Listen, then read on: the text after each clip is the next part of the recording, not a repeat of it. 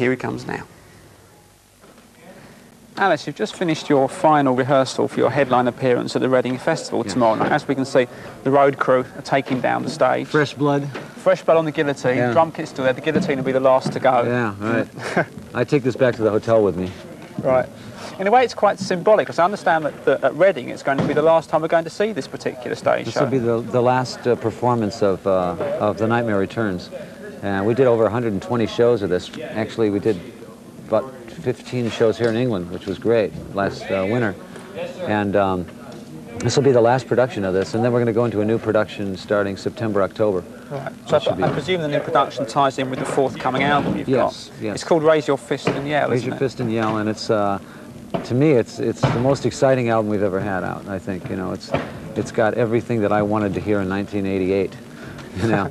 And we give Kane a lot more room to play on this one, and we give Ken Mary a lot more room on drums and everything. And well, I would say it's definitely a heavier sounding album, but a richer sounding album as well than your last Constrictor. So. Yeah, I think so. Constrictor was kind of like, we almost looked at Constrictor as our first album, you know, because the 18 albums before that, or 17 albums before that, were sort of like, that's in another era, as far as I'm concerned. So we're starting all over. Constrictor was #1. This is like the second album, as far as... Would you say that it's a heavy metal album as such, or is it slightly different? I'd say it's metal-ish. I think we tried to get the best parts of metal. For me, the best part of metal is the energy and the sound of the guitars, sound of the drums, all working together.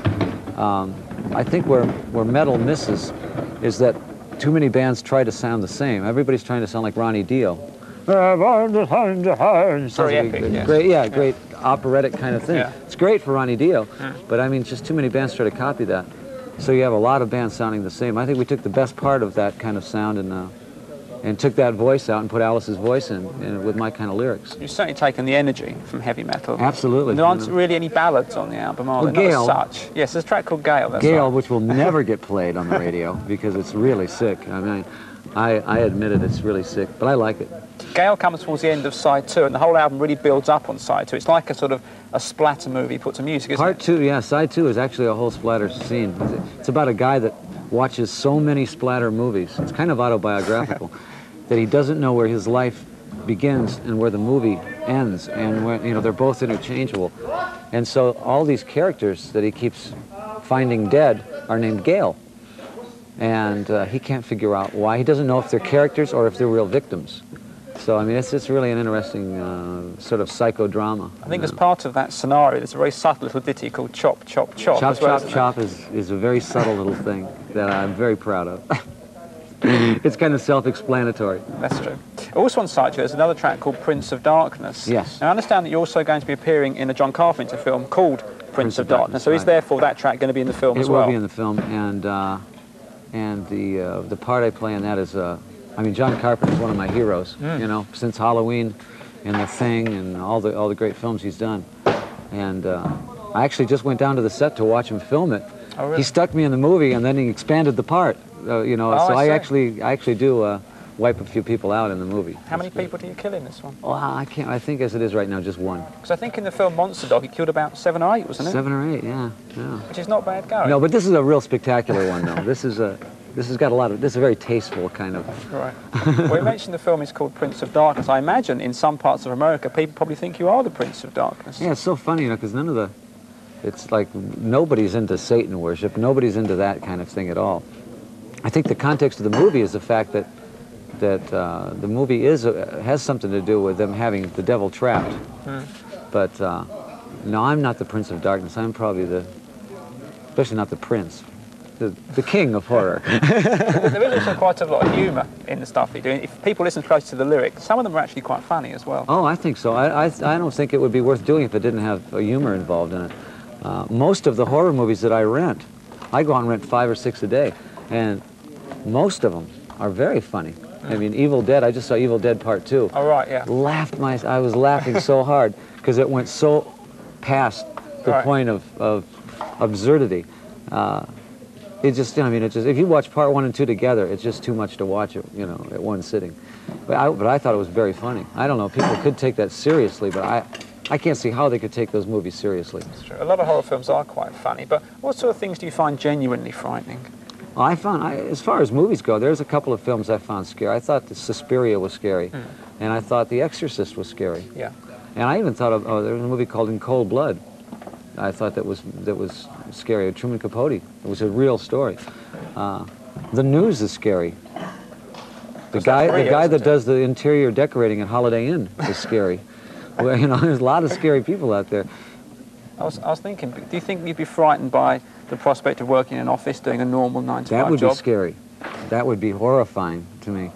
I don't think I could ever do that. Well, there's a track on the album, the opening track called Freedom. Yes. Talking about not working in offices. That's going to be the first single, isn't it, I think, from the record? Yes, I think that is. And it's also a little message to the PMRC, you know, talking about, you know, who are they? I mean, really, I didn't elect them to be my mom and dad. I didn't elect them to be my authority. They, you know, who are they?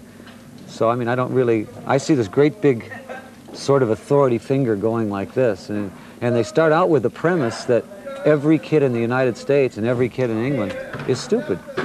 That's the first premise they start out with, that every kid is too stupid to know what to listen to. Personally, I think that that's really a pretty arrogant attitude, you know. I think the kids are a lot smarter than that, especially about rock music. It's their music.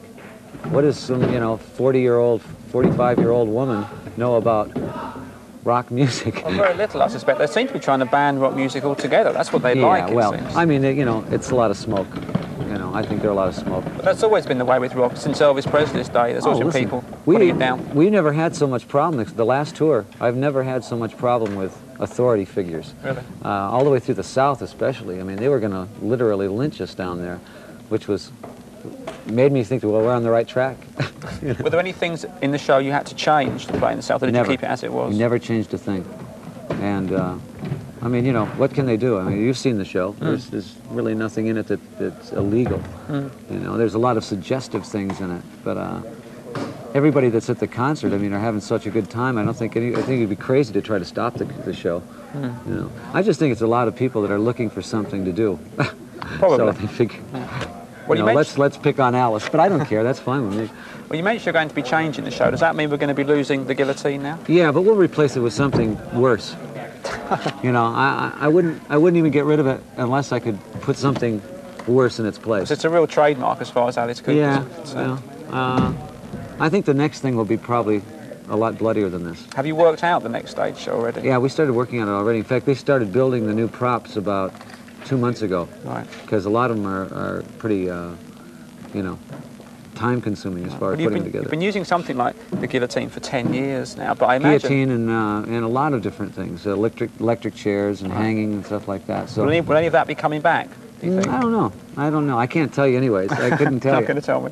But I imagine these days, with more sophisticated special effects, you can let your imagination run riot even more than you could 10 years ago. Well, even in this show, the Teenage Frankenstein and the Impaling and things like that are all things that we got from...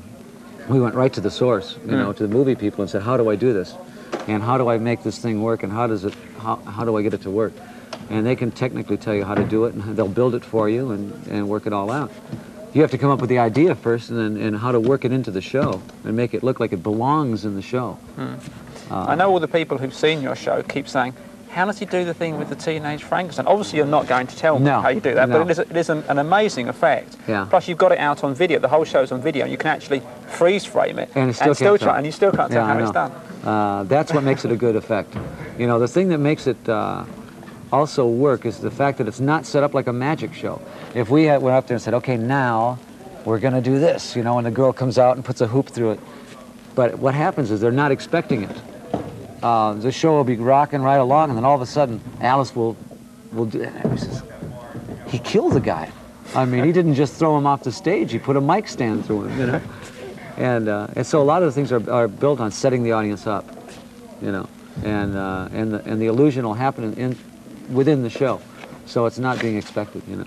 When you're thinking about ideas for a new stage show, are there any boundaries you wouldn't cross over and say that's just too bad taste, I couldn't possibly do that? Well, I'm not necessarily bad taste, but it has to work every night, for one thing. It has to be a general thing. It can't be like if you're going to make fun of something that happened in the news, and then 5 months later you're still on tour, people are going to forget what happened in the news, and then the joke is gone, or the point is not taken anymore.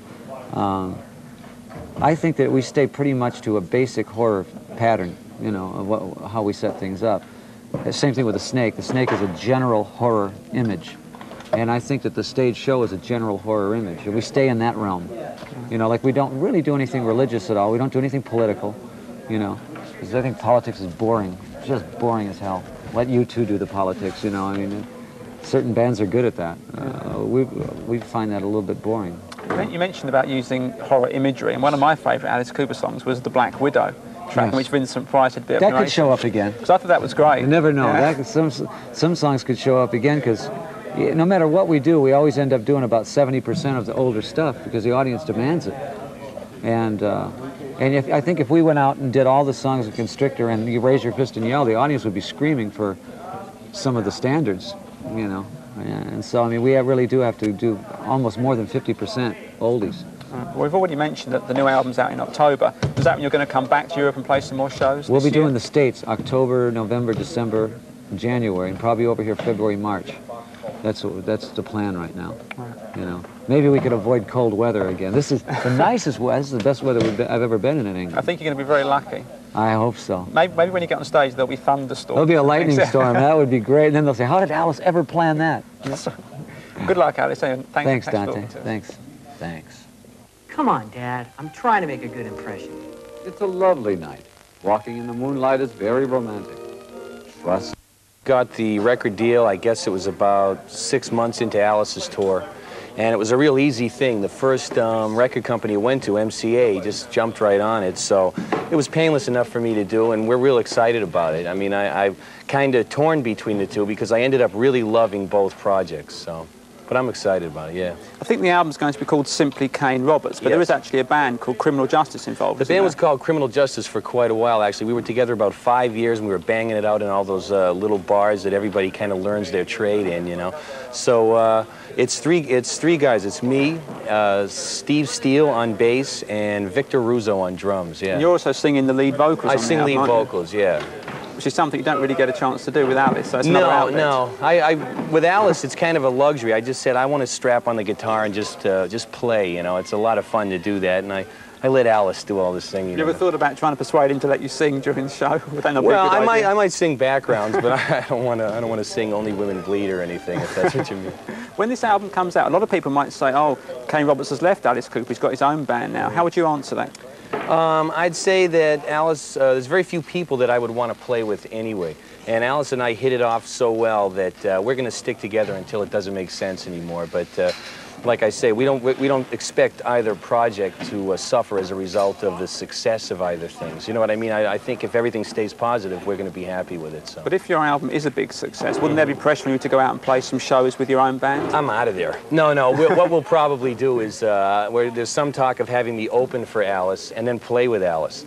And it's funny because a lot of people then say, "Isn't that a lot of work?" But I'm fresh out of those bars where I had to play 6 sets, you know, and 200 people, and the only window is a little beer sign, you know. So this is cake for me. This is fun. If I remember, wasn't there talk of you doing that on Alice Cooper's last American tour, opening with your own band and then going on and playing with him? Yeah, afterwards? but we decided to postpone that and just concentrate on what we were doing with Alice and let the record take its natural course, you know. Okay. Well, people watching this may not have heard either the new Alice Cooper album or your album. What's the difference between the two? How would you say your album differs from Alice's stuff?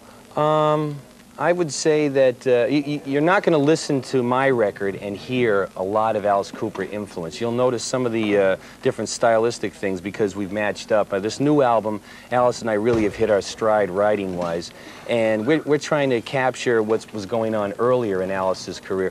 I think my album is, if I was going to name any influences, it would have to be somewhere between Def Leppard and Van Halen. So, I was reading your biography the other day. And you as well. and you're mentioned in the bio as well. I noticed you in there. And it said that the songs focus on a mixture of sex and power. Is that a good way of describing it? Yeah, it's because a lot of people ask me a few questions. They say, who am I influenced by on guitar, and why did I decide to get big? For me, I just let my life influence me as much as I can outside of my favorite guitar players. And as far as my size, it's kind of a flesh and blood version of what I feel about rock and roll. And I think the two greatest things about that is what it has to say about sex and power, yeah. yeah. Well, I don't think we'll talk about sex, but you're obviously a very powerful person. Do you train every day? I train about 6 days a week. It's kind of not like other people. The gym that I train at in California, there's no mirrors or anything, and it's a bunch of guys and a bunch of women that are they're closer to animals than they are human beings. So we just go in there and bang the weights out, and we just have a good time, yeah.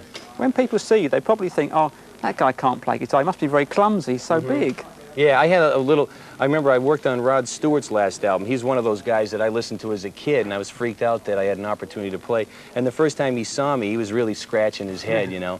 And then we hit it off real well. I ended up doing a lot of work on the record, so. I think when people hear you play, they're probably converted after that. Yeah, I think and basically... you can always pick them up, can't you? Well, in terms of the size and playing, I think my greatest advantage is no one tells me to turn down anymore, so. That's right. Do you have to eat special food and drink certain drinks? Yeah, I just eat a lot of food. My food bills on tour are at least $1,000 a week, $700, $1,000, sometimes more, yeah. I mean, do you have to look my after... per diem is like gone for breakfast, so I don't even... Do you have to look after yourself and not really enjoy the rock and roll lifestyle as much as you might? No. I would say that that's not true. I'd say I enjoy those little benefits. That's why I'm here, you know, so. For me, it's a natural thing. I mean, if you see some guys training at the gym, you'd say, boy, those guys are really, they're real dedicated, you know, and you see me train and you might think, you know, I wonder how he got so big. I just took to it, you know, and it's an inspirational thing. If I feel like really chugging at the weights, I do it. But I try not to let it interfere with my life, you know, so. We've had some rock stars, people like David Lee Roth and Stephen Pearcy, appearing in the pages of Playgirl magazine. Have you been approached to do that as yet? No. How would you feel about doing something like that? I don't know. It would be kind of an unusual thing. What do you do in those? I don't think you take all your clothes, so we take quite a lot of them off and strike certain I think I would take one poses. article of clothing off. They'd have to pick whatever it was, so. My biggest part, whatever that ends up being, yeah. What about future albums outside of Alice Cooper? Is that going to be a possibility too? Yeah, we're supposed to start my next record somewhere late spring. So as far as working with other artists, it's really tough.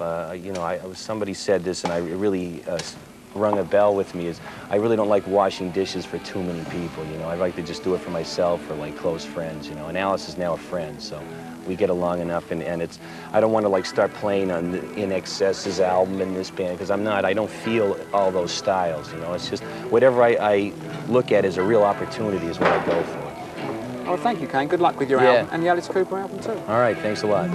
My nightmare.